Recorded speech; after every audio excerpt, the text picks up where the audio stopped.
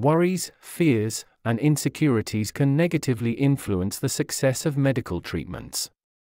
They can contribute to unwanted side effects, and even reduce the effectiveness of a medication. Negative expectations arise in many ways, through personal experiences, and also through information from doctors, acquaintances, and the media. Mr. Schmidt received a new medication from his doctor for his back pain. He reads the package leaflet and tells his wife about his concerns. There are so many side effects and warnings listed. Stomach pain, of all things, is quite common. He feels that he doesn't even understand half of it. His wife remembers that their neighbor suffered from nausea for days on this medication. Mr. Schmidt is becoming increasingly skeptical. This influence of negative expectations is referred to as the nocebo effect. This effect is based on processes in certain areas of the brain that are strongly driven by information, our perception, and thus our expectations. This is because our thoughts and feelings have real and measurable effects on the body, brain, and psyche. When we are anxious and fear side effects, certain parts of our brain become more active. For example, areas responsible for pain perception. And neurotransmitters that could reduce the pain are released to a lesser extent.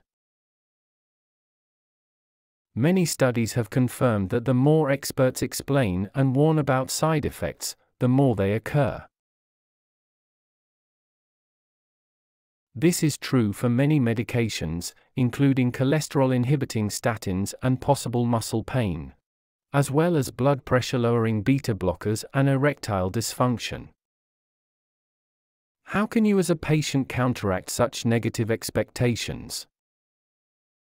You can inform yourself about the nocebo effect and how it works.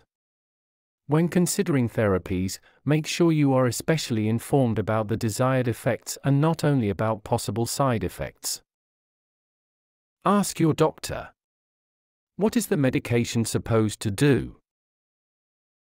When can the effect be expected? What can I do if I feel side effects? And ask yourself, what are my expectations? Positive or rather negative?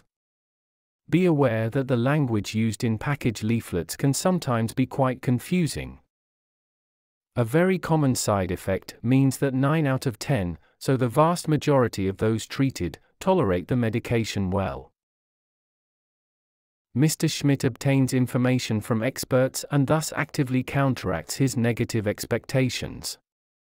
He talks to his neighbor again and learns that she only felt nauseous on the first day of taking the medication, and that after that, the medication helped her quite well.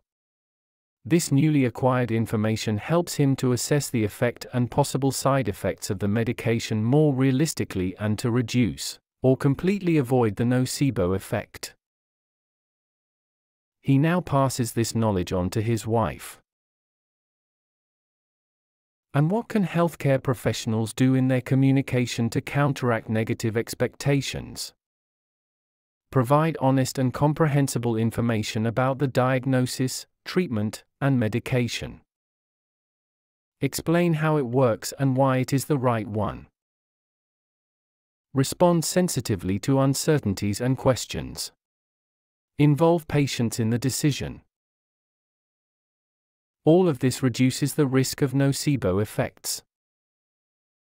In Essen, Hamburg, and Marburg, we are working together to better understand nocebo effects. And we are working on including positive explanations in the package leaflet, because that is where they have been missing up to now. Have you become curious?